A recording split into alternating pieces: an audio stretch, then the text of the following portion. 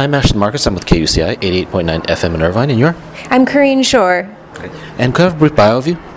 A brief bio? Yes. I'm originally from Minnesota. I moved out here in 2006, and I've been a member of Theater West since about 2007.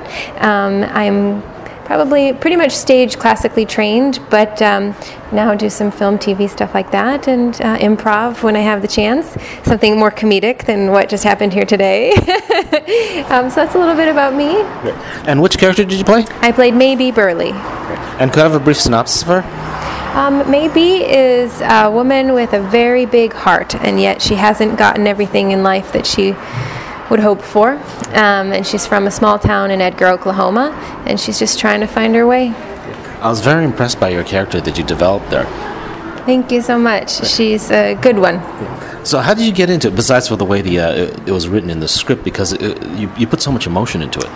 I think a lot of it was the way that we were directed. Our director really led us down the path to finding these people, releasing them from inside you. And also, I have a lot of maybe in me. Me circa several years back is probably pretty close to a Maybe Burley. And so I just had to revisit her. Yeah, I saw a lot of vulnerability in her. I saw a lot of fighting against her environment a lot. Yes, there's a lot of fight. And yet there's a lot of hope. She doesn't need or want to be pitied. It's just that circumstances hasn't always gone her way. Well, thank you very much for being on the show. Thank you. Thank you so much for coming.